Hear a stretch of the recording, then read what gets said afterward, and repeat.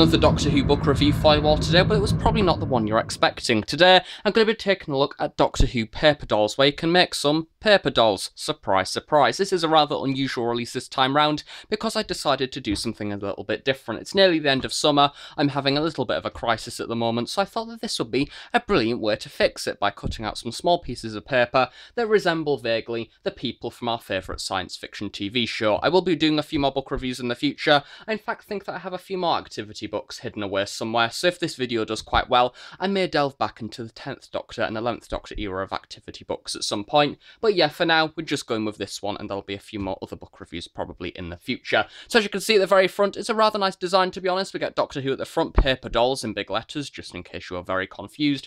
Then it also includes 26 characters and some cosplay tips by Crystal D, of course, who does the fan show. So we've got a few things around the side. What I really like to see is we have a few designs of different Doctors. As you can see, we get classic Doctors in here, new series Doctors, new series companions as well. To be quite honest, it's a rather unusual release, because you would think that it would be aimed at children, but really it's also aimed at new series people and classic series people, so it's a little bit of an unusual audience for this one. I imagine maybe a little bit of an interest for some other people as well. So as you can see, we get the 4th Doctor up here, the 1st Doctor from the Reign of Terror, and what I like to see is we also have a few little facts along the side as well, such as this one at the top that says, one for the Sherlock Holmes themed Tales of Weng Chiang in 1977, a very good story. But yeah, generally it's a very nice layout. We have Colin at the side, yay! Then of course on the back we get a little bit more information. Once again, a few more companions. We have Rose there, Ace there, along with a little bit of information about the book itself, along with the people that should be credited, so I'll let you have a look at that. We of course have Simon Gurrier, a Big Finish writer. I do believe that he's the creator of Graceless, for I can remember. And then we also have Ben Morris, who I do believe is the illustrator, and then as well Crystal D. So I think that Ben Morris has done a little bit for Doctor Who in the past. Something's ringing a bell when I say that he did a little bit of cartoon work for Doctor Who Adventures, which now no longer exists. Taking a look on the inside, it is one of those books where you get it and it is pretty much one of those ones that by the end it is expected to be completely ripped up, which to start with isn't exactly my favourite type of book. I definitely prefer to have a book that I can actually keep rather than one that is going to be completely ripped up. However, I imagine for a child audience it's something that they don't particularly mind about too much. So as you can see at the very front here, we get a rather nice image once again seeing Doctor Who paper dolls, and we get a lot of different companions and Doctors around the side. A very nice graphic on the front there, along with paper dolls printed once again. And then we go into the contents where we have all of the Doctors listed, apart from the War Doctor, just to note on that, because I've got a feeling the reason why they haven't included him is because he didn't really have too much variation in costume on the TV show itself, meaning that you can't really do the paper doll aspect with him. So that's no doubt why they've left him out. It may be nice to see a little bit in here with him in, just to sort of give it a little bit of a completist feel, but yeah, he's not in this one, unfortunately. And as I say, we get all the Doctors down here, and then we get a lot of the companions as well, which I'll be taking a look at in a little bit. On the first page of information, we do get a little bit of an introduction about the paper dolls themselves and how there's 26 with many different costume variations, in fact over 50 different outfit variations that you can have. And then we have a little bit of general information about the TV show itself. Of course, we go straight into an introduction into cosplay by Crystal. Now, cosplay is not exactly my thing. I know it's a thing that a lot of people like when they go to conventions and stuff like that, so I can imagine this will be a lot of help for them. So we have a little bit of tips and things about borrowing, going to charity shops for stuff where you can go and get different sort of things that you can have on your costumes using the internet, probably one of the biggest ways to cosplay these days. See other things as well about different accessories and stuff. So as I say, if you are somebody who likes cosplaying, I can imagine that this will probably be something of interest to you. First page now, where we start going on to the actual Doctors that you can cut out. This is the main idea and the main layout for the general release. So of course we start off with the 1st Doctor, have a little bit of information at the top there just to give a little bit of a close-up on that. So An Unearthly Child 1963 with costume design by Maureen Hegan. Then we have a few other bits of information as well for the other costumes that are reflected on the opposite side of the page, and that I really like. I really like the way that we have the different designers and stuff like that. It would be nice if we actually could go into the different costumes and how they were made, maybe even giving a few photos from the TV show itself rather than just the illustrated versions, because I think it may have been nice to see on this page here, although that of course when you get onto the later characters this is technically the back of the other one. It would have been nice to maybe see a sheet of paper between each character that had a little bit of a profile about that character, the costume, say, as I say, who designed designed it, much like how it is up here, but in a lot more detail, and generally just a few pictures and stuff of how it came to be. And then by the end, when you sort of constructed all of the characters together, you sort of have a little bit of a portfolio of different companions and characters from the TV show, rather than literally just cut out figures. I don't know, that's just something for me, but that said, I could imagine that if they did start to do that, it would start going into the territory of a book for an older audience with having a lot of writing and stuff like that. However, they have sort of gone into that, as you can see, just giving a little bit of an example with the first Doctor. Along the sides here, we do get a little bit of information generally about the costume itself. So, Reign of Terror, the Doctor's sash signifies the Doctor's official position as the regional officer of the provinces, which I really do like that. It gives a little bit of an insight once again into the story, and considering this is probably aimed at a younger audience, having unusual facts in there, literally about a over 50-year-old program, is very good. I like that, and in fact, I'm probably going to make the first Doctor a little bit later, so I will rip him out and put him to the side. There we go. That's him ripped out. We'll be taking a look at him in a little bit. Of course, I'm not going to be making every single character in this review, but I will give a little bit of a brief flick through some of my favourites, or at least some of the Doctors even. So we have a little bit about the second Doctor here, as you can see. A few interesting costume designs, such as, say, one from, I do believe, the Underwater Menace, right, I can remember, and then a little sash as well from the Underwater Menace. That infamous Yeti coat in there as well. The third Doctor has definitely gone with a more exciting design. I love the way they've gone a bit comedic, of course, having the thing where he disguised. I have the fourth Doctor. Again, it's lovely to see the Talons of Weng Chiang costume, as well as his standard one and the burgundy one, so that's nice to see. The fifth Doctor has a few interesting versions, and then of course we have the best Doctor of them all, Mr. Colin Baker. Whoop whoop, yay. He's brilliant once again. I think that he is pretty much down to the T for this release. His costume's absolutely wonderful. He fits this release so well. I could imagine kids would probably like cutting this one out because of the sheer colour and design. I love the fact that they've gone for the standard sixth Doctor here from his first season in 1984, of course, from the Two Doctors and the Twin Dilemma and things like that. I do believe that is from the Two Doctors, but it claims it's from the Twin Dilemma. I don't know. They also have a lovely little image here, which is what I really do like. You can fix this over the top and then have the longer Afro Colin from Trial of a Time Lord. Excellent. I wish we could have that in the actual figures from character options. Wouldn't that be good? We also have the 7th Doctor in there as well. The 8th Doctor, both from the movie and the Night of the Doctor. Would have been lovely to see the Dark Eyes costume from Big Finish. That would have been great. And then as well, we just have a few more Doctors in there. No War Doctor, how sad. 4th Doctor there, with his many different costume designs and his lovely hair, which definitely, if I was to cut this out, I would have the longer hair, rather than the shorter Series 8 one. Skipping forward a few pages and picking out a few of the other characters as examples. As you can see, we have Ace here. Once again, a very good character costume to actually have in this book, so a very good choice. Nice to see some classic companions in there. And of course, no doubt, probably one of the main ideas of why this book was in fact also released, we have the many different variations of Bill Potts from Series 10. So once again, a very good costume that Bill had throughout Series 10. We have many different versions. We have the original one that I do believe that she had in the pilot, from what I can remember. I don't know, it might say in the little quotes up there. We have the one from Smile as well, the denim jacket, and the one from the, I do believe, a brief scene in the pilot as well, so a very good character to have them. And then the final character that I'm going to pick on for this release is Rose Tyler. We have quite a lot of different variations, in fact, of her costume. It is nice to see that they've not gone with the generic one. It would have been very easy to go with the New Earth one that has been used quite a lot in merchandise. It's nice to see that they've gone with the one from Tooth and Claw, of course the denim one with a little bit of facts once again about that costume, as well as the one from The Empty Child and the Doctor Dances. I've noticed that that one seems to be slipping into media a little bit more these days, such as the Funko Pop and the Titan that have been released in that costume. And then we have the one that no doubt will never be seen in any other piece of merchandise. It is, of course, the one from the Idiot's Lantern. Very 1950s looking, so that is very nice. And that is all that I'm going to go through character-wise for this one. I'm now going to pick out some characters to cut out. So the characters that I've decided to cut out for the purposes of this review, we already decided that I'm going to be cutting out the first Doctor. When I said we, I mean me. But yeah, the other character that I decided to cut out, I thought would be best to go with a companion, so I decided to go with Jo Grant, because she has a few interesting costumes and a few fun designs in there, as you can see, as well as a lot of facts. So yeah, Katie Manning is a very good actor and a very lovely person as well. And I was a little bit undecided of what other person to go for, because I don't really have a favourite Doctor, and I don't really think any other Doctor really stands out to me. So I just decided to go with the 6th Doctor, Colin Baker, because, you know, I don't really know why. I really don't. He's just one of those ones, isn't he, that everybody loves, including me, probably more so than anyone. The other things that you may need for this is, of course, some scissors, unless you're magic and you can just cut this out with the click of your fingers, which I unfortunately can't.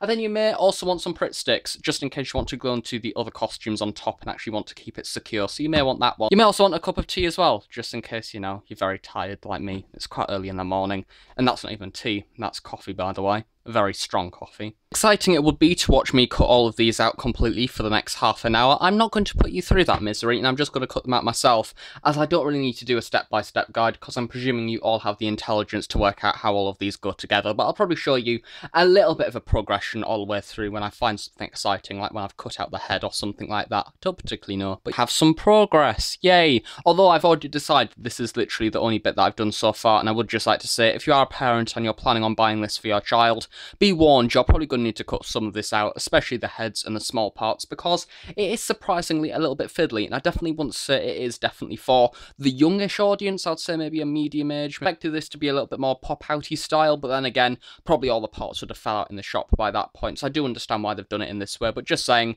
be warned parents, you're probably going to need to cut some of this out for your kids. And we have some success. I finally have all of the parts cut out. So basically every figure has a base mould like this pretty much. Can you call it a mould? Probably not, but you know, it's got this sort of odd base piece at the bottom, which of course you fold. So the way that I'm going to do that, I'm going to do it a little bit of a technical way, but hey, I'm going to whack on my Winston Churchill ruler, yay. Basically, I'm just going to score down the sides using some scissors, probably incredibly unsafe. Do not do this at home if you actually want to keep your fingers, but there we go. Could probably use some better scissors, to be honest. Don't know where the decent ones have gone. There we go. Just popping that like that. And then that means that it should hopefully, as you can see, slide in nicely. And there you go. You've got them all nice and straight. Straightly folded. And then I believe this should now just stand up as so. Woohoo! We have a functioning William Hartnell. Because I was talking about the Reign of Terror earlier, and it's one of my favourite stories, to be quite honest, from the classic era. I absolutely love it. I'm going to go with that costume, and he's just going to slide over the top, as you can see. However, you fell over. Go there. Naughty. To just slide on, and then, of course, you fold it around as so. Obviously, this isn't exactly rocket science, is it? Anybody on the planet can do it. There we go. In his costume from the Reign of Terror, and then of course I'm going to put on that as well, the hat, which in fact also has a little bit of a cut on because I sneezed whilst cutting it out, therefore it kind of went like that. Then we have finally Hartnell as seen in the Reign of Terror. Now I quite like the way the costumes have been done, because obviously it's not the most complicated design in the world. It is quite simplistic, uses a lot of block colour, because it is meant to appeal to the slightly younger audience, and I think the way that it has been done, it's simplistic. However, you can still rely on it as a pretty accurate version of the costume. I think that you can obviously tell, if you're a classic fan, you know what episode it is from, because it is a very standout costume. Yeah, I do believe that this is the one from An Unearthly Child, or whatever other story he had with the cape and things. I'm pretty sure that is. But yeah, you can tell just where the waistcoat has a little bit of patching on, and then the different checkered trousers and things. I think that is good attention to detail. As you can see, just sliding that out a little bit, the trousers underneath on the original version are in fact slightly different to this one here, much like how they were in the actual story. So just giving you an idea, there you go. There's that version over the top. You have multiple heads as well. You have the hat to match, in fact, so if anything, you could probably just slide that over the top as so. If you sort of glued it in a certain manner, then you could have several different versions of William Hartnell, and you could sort of make your own bases. And then moving on to the Jo Grant paper doll now, the only companion that I decided to cut out, because I do quite like Jo Grant. I think that she's a really good companion. So to start off with, the base, I do believe, is a Green Death costume, if I can remember. This is the point of what I was saying in the actual book itself. It would have been nice to have an actual page that you can keep as an actual book, because once you've cut it out, even though they've got all notes around the edges, it kind of gets a little bit confusing, and everything's all just small pieces of paper, well, card I guess to an extent. So yeah, it would have been nice to have at least a page in the booklet to have all the information in. Got the really nice and rather smiley Jo Grant face there with a very nice costume, once again very nicely checkered. The Doctor's one, which is also on the figure behind, as you can see, in the very nice iconic-y fur jacket and the blue sort of dress thing from one from the Curse of Peladon, from what I can remember rightly. It's a rather odd one, very 1970s once again, well, with the curly head, as you can see with the curly hair there. You can have your very own Peladon Jo from that lovely story with Alpha Centauri. And there we have it. There is Jo Grant from the Three Doctors, looking rather furry in her blue, very 70s coat. Once again, a similar thing for the Hartnell figure. It is a rather simple design idea. However, I can obviously tell it looks like Katie Manning. To be quite honest, they've got the likeness pretty well. I think the smile and the very sort of rather large cheeks definitely suits Katie Manning. And then, of course, we've got the Peladon version as well, which I've just sort of glued together briefly at the back there. It needs to be held up up on the actual glue stick behind. But yeah, there we go. That's just to give an idea of what that costume would look like on the actual figure as well. So getting the best to last, of course, it is time for the 6th Doctor, Mr. Colin Baker. Now, Ben Morris has done an absolutely excellent job, to be honest, at recreating his costume. He probably would have been one of the most challenging. As you can see, he's done a really good job of replicating the waistcoat and the cravat and even the tiny little cat badge. Of course, I have the Trial of a Time Lord Terror of the Vervoids version. You have the Revelation of the Daleks morning cloak in there as well, along with the standard first season 6th Doctor waistcoat and trousers in there as well. And then what is a really nice touch, we also have the actual Colin figure underneath, which is the base version, which is him just wearing his waistcoat in holiday mode Colin, I like to call it. I do believe from the 2 Doctors, as well as the addition of the smaller Afro Colin head, of course, on the actual version. And as you can see, Mini Colin is, of course, supporting the large Afro, because he does have a large Afro himself. But you have it, the 6th Doctor in his Revelation morning robes. Now, to be quite honest, I love all the costume choices for this Doctor, actually, because they've gone with some really interesting variants. I love that they've used the Revelation morning robe, and I've not, in fact, glued that on, because I also really like the addition underneath of the smaller waistcoat version as well. I just also like the really concerned-looking head that we have going on with Colin here. Once again, very, very sort of relevant and captures this Doctor very well. And then, of course, just because I absolutely adore 6C, I've gone and made my own little Trial of a Time Lord Colin. All I've done with this one is I've in fact just cut off all of the flaps, because of course no stand at the back of this, and then I've gone and sort of done a little cut towards the top of the head, and then just glued that on as so, in fact using one of the other pieces of card that was left over from one of the previous ones to create just this little cut out Colin, which doesn't stand up by himself unfortunately, but I could just make a little base like that at the bottom, and then he can stand up wherever he wants, loving life. We have the 3 Colin Bakers together. What a lovely, lovely sight indeed.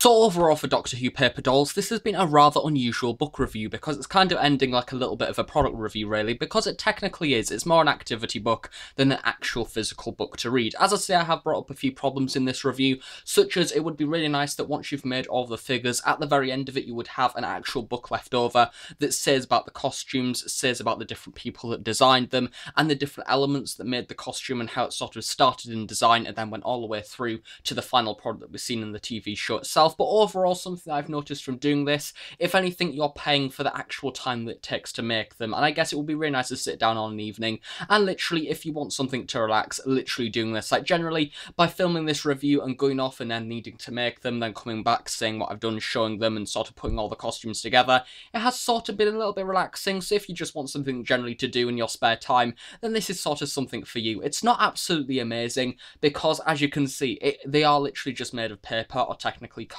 They're sort of well constructed. The flaps can be a little bit annoying when it comes to putting them together, can sometimes come off. You do definitely probably need glue for this, to be quite honest, because I thought that it may have just slotted together beforehand, but it turns out not. It turns out that you probably need glue to fit it all together. But yeah, generally, they're a nice little thing. They're not exactly that expensive. As I say, they're literally just paper, and they probably will fall over at some point. They're just sort of a nice little novelty thing that generally is nice for younger fans as well, although the very younger fans will need help probably to cut them out, as I did think that there may have been a pop-outable thing from the card. It turns out that you do need to cut out every single thing manually by yourself. So yeah, generally, it's a nice little thing. If you know a Doctor Who fan of the classic series and the new series, generally quite a lot of people will probably get something out of this, because there is a lot of different costume variations, as I say, from both classic series and New Who in there. So generally, it's sort of a little novelty thing really, isn't it? And it kind of looks cool, but it won't be everybody's cup of tea. Thanks for watching this review. I'm going to finish by cutting out some more paper dolls whilst drinking a cup of coffee. I shall see you all next time. Bye for now.